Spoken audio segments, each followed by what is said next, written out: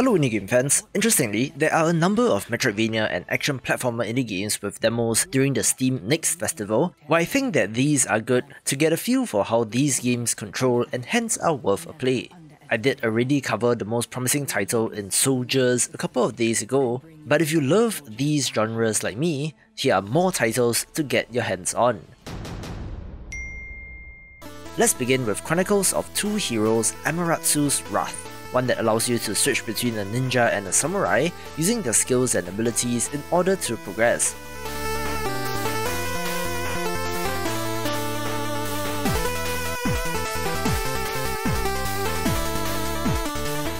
There's certainly a vibe similar to that of The Messenger, but does appear to be more straightforward like a 2D side-scrolling action platformer.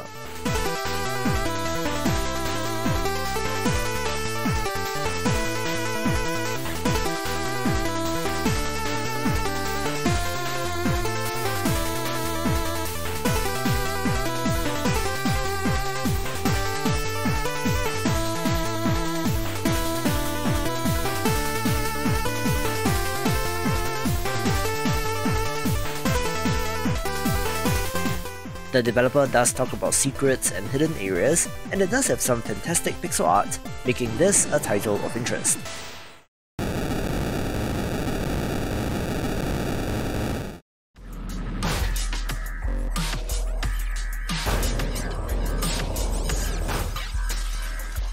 We go back to the old school with Red Shot, one that looks to be evoking Metroid in many ways, where you crash land on a planet and get dragged into having to rescue a member of the planet's royal family from a supernatural invader. Our protagonist has both melee and ranged weapon options, although I do think that the focus is on the latter since there is bullet time in this game.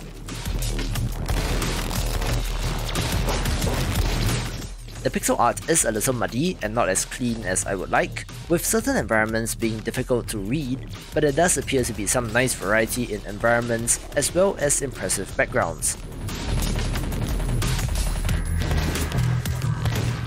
The non-linearity of the game is a key highlight as well, making this a cannot miss for fans of the genre.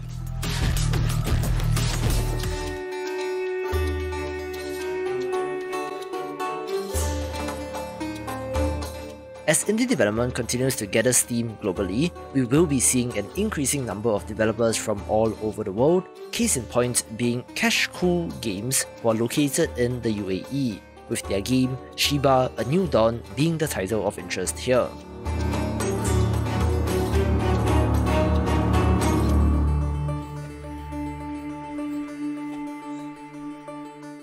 It has you playing as a warrior who just so happens to be possessed by a jinn, having to work together to accomplish their destiny.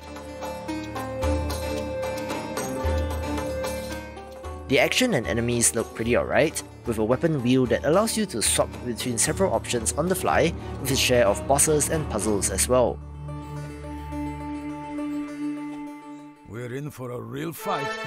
There are parts of this visually that I don't quite like, looking a little blurry in parts, but it's always nice to see more variety in developers, and I hope that the game is good.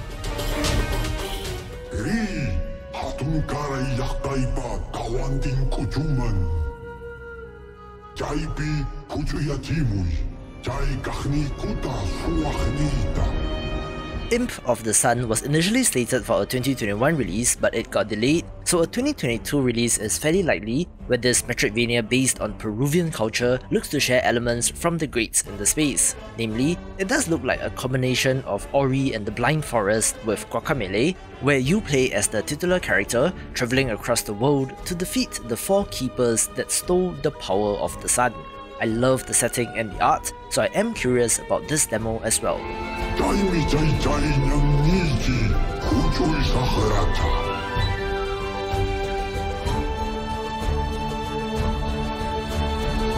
to get to work, Beck. I got a recommendation from the community to check out Biogun since this Metroidvania entry looks excellent, so huge shout out to whoever it was that popped this in the comments.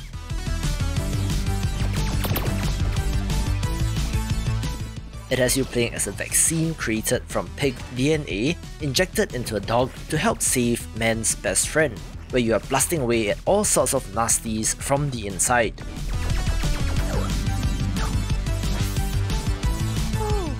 This art is impressive, reminding me of Hollow Knight to some degree, with action that looks fantastic as well. Warning. Wait. No!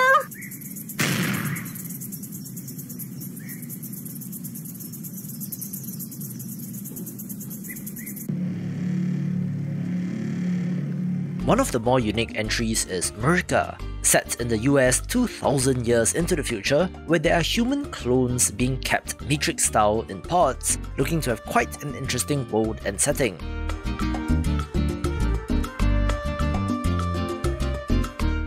There are elements of time and extra-dimensional travel, where things like the Great Wall of America exists, and it takes you on a tour of cities and locations like St. Louis and New York City, so it's interesting to see how things have changed.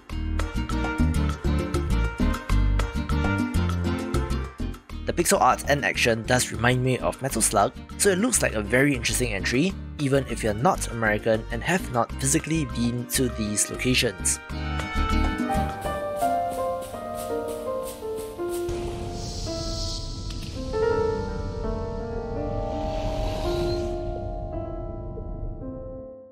An impressive entry that I was actually saving for my next Metroidvania video is Deepening Fire, but just so happens that there was a demo for the festival, so I had to show it off.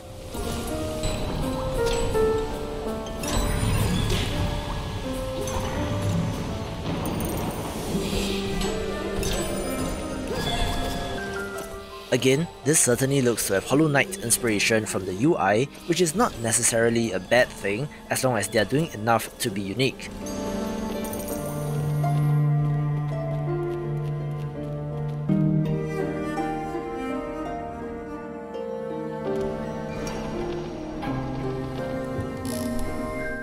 It does come to us from a Chinese developer, so the description on the Steam store page is a little rough, but it looks like a fairly standard story of a knight having to destroy monsters in a manner not unlike Ender Lilies from 2021.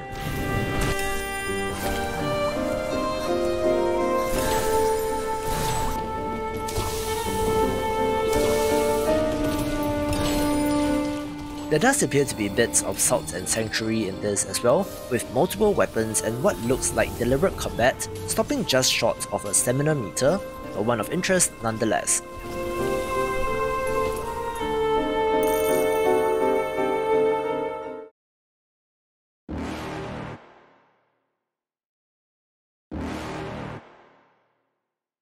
You're never gonna make it, you're not good enough. There's a million other people with the same stuff. You really think you're different? Man, you must be kidding. Think you're gonna hit it, but you just don't get it. It's impossible, it's not probable, you're irresponsible. Too many obstacles. Now, I'm no expert on game trailers, but I've seen my fair share, and the trailer music for Blue Chronicles of Telpa seems like one of the most out-of-place tracks that I can think of, since this is a ninja-focused entry, but it looks neat, so perhaps give it a go. 'Cause you hold the power as long as you're driven.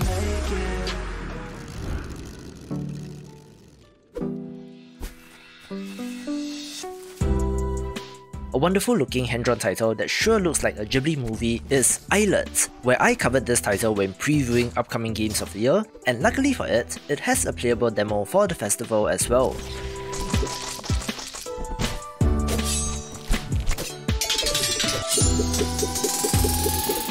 The most unique mechanic here is that upon defeating a boss, you're actually causing floating islands to join back together, which then forms the interconnected part of the Metroidvania, which is very clever indeed.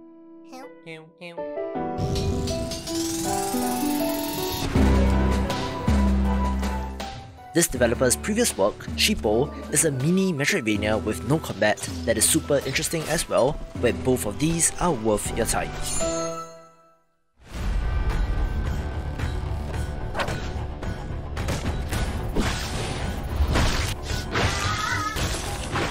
And of course, Eldoran gets top billing since this is a fantastic looking dark fantasy entry with, surprisingly, a grappling hook for some reason.